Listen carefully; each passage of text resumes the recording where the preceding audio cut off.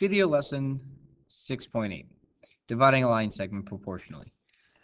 This first example is a review from Unit 1. So if you would like to look at this side splitter method here, you can simply go to my video for 1.7 in order to find the side splitter method in full video for that construction. For this one, I'm going to go to example number 2 here. And we're going to show you an alternate method called the dilation method. And this is definitely a quicker way of dividing a line segment proportionally. However, you do need to have a line that is parallel to the line that you're trying to divide up. So in this example here, L down here is a line that is parallel to AB.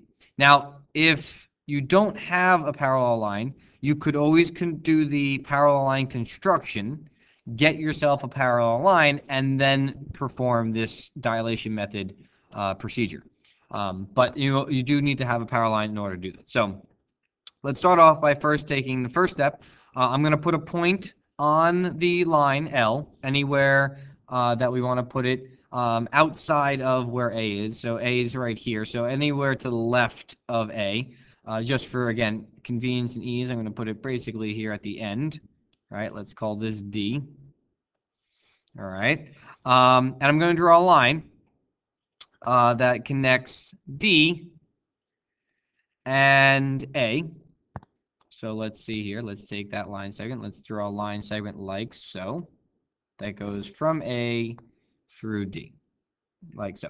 All right, so now what I'm going to do is, taking my compass, I'm going to divide line L up into whatever number of segments I want. So basically, I'm going to use this as my scrap paper. So if I use my highlighter here, I want 3 segments for this one. So I'm going to take my scrap paper here. I'm going to my parallel line L, and I'm going to basically use that as my scrap paper. So I'm going to say, okay, let's make this. There's 1. Slide this down. Oops. Slide this down to that point.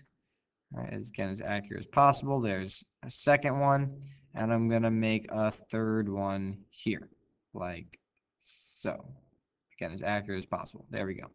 All right, now, the important thing is this point here, your end point, however many segments you need. In this case, it was 3 for me. This point needs to be on the outside of B here. So if I do it over here, it's got to be to the right of B. That's because we're going up. So I need the angle that this point is now going to go through B, so I need that line to go in this direction. If it was over here, then it would look something like this, and that would never really intersect with this blue line here up at the top. It would eventually do it at the bottom, but we don't have enough space for that there. So I want this one to be over here to the right of where B was. All right. Now, if that ends up being too short, just simply erase those construction marks, make your compass a little bit bigger, and extend them. The other thing, too, is here, if you have line L, like in this example here, now if that line was not landed a little bit more to the right here, I can just simply extend this line. There's nothing wrong with just taking, this line segment here and just extending it further if that intersection didn't occur. It would not hurt either way. But all right, so I'm going to put a point here at this third one. In this example, I called it C. All right, and now I can now use my straight edge to construct a line. Let's do this in green here. So we'll go from C through B. And I want to draw it long enough so that it intersects my other blue line somewhere up top. All right, from there. So when I draw that point here, and it draws out here and intersects, here I now have an intersection point. Again, for argument purposes, let's call this E. So that would be E.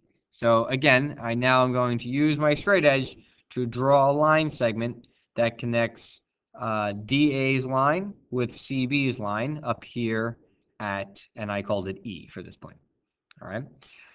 That's the majority of your construction. Now I'm going to use that point, and basically I'm just having here is a dilation, right? If I look here, I have one triangle and a larger triangle. We know that these two lines are parallel, so therefore, as a dilation, these are similar triangles. So now, step number 4, if I take my straight edge, and I'll do this as a dotted line. If I draw a line from E to the first point on my parallel line and to my second point, that those dotted lines intersect the AB line that I want to break up. Now I'm doing as dotted lines because I don't have to draw them. I can just use my straight edge and line them up. The important part here is where they intersect AB. So they intersect there and there. So this now created, I have now created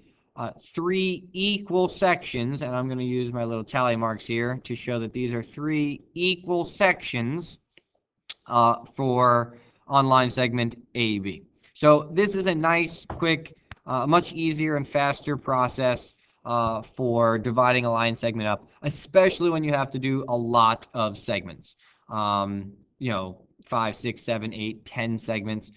Doing the size splitter method would definitely be a much longer, more time-consuming process, though it's very easy, very functional to do it, but it's just going to be easier using this dilation method. All right. But once again, in order to even do or attempt to use the dilation method, I do have to have a line that is parallel to the line that I want to divide. So once again, if L is not there, I would have to do a parallel line construction. Again, that would be this line segment here. Take this angle, copy it here at point D. That would get me my red line, which would be the parallel line, and then I could proceed from there. All right. So take this opportunity to try this on your own. Make sure you have the steps down for this one, and on your worksheet you do have an extra one that you can use to practice and this construction.